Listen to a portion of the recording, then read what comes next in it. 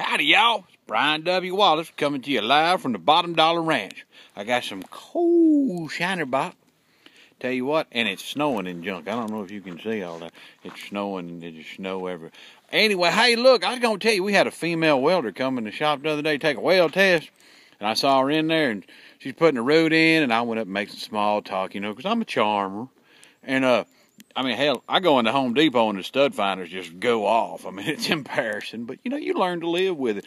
Anyway, she's putting a root in there, and I go up and I make small talk and ask her about her cup size, and she said it's an 8. And I tell you the truth, she looked more like a C, but that was just me. So I looked at her root, and it was a good-looking root. And I said, where'd you learn that? I said, my husband, he's a welder, too.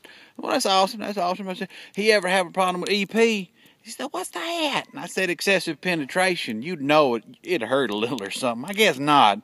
So, anyway, so, I mean, it was a good-looking root. And I said, well, did your husband ever rub his root in your face or anything like that? And shit, she got that. But, anyway, anybody know anybody hiring welders? I'll holler at y'all later.